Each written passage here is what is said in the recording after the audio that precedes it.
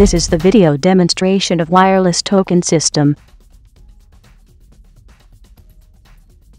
The system consists of the token console panel display, a repeater unit, reception control panel, and a set of remote controllers.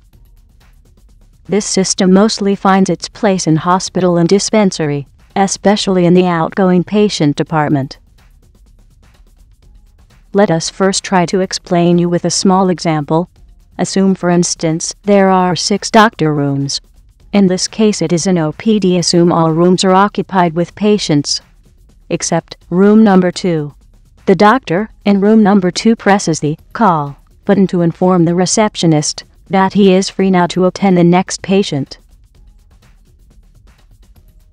The signal from the remote controller travels via the intermediate repeater system to the console panel in front of the receptionist.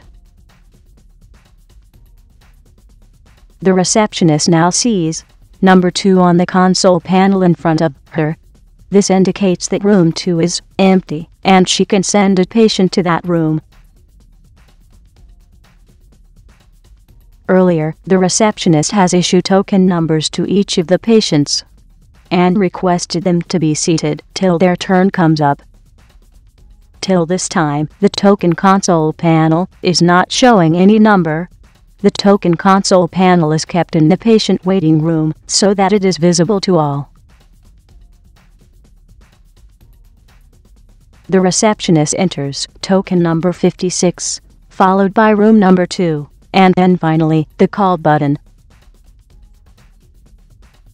After the receptionist has finished entering, token number 56 and room number 2 respectively is displayed on the token display system, along with voice annunciation.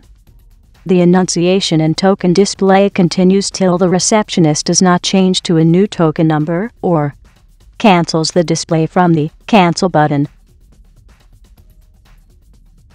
Finally, after the patient enters doctor's room, the receptionist cancels the token number from the token control panel.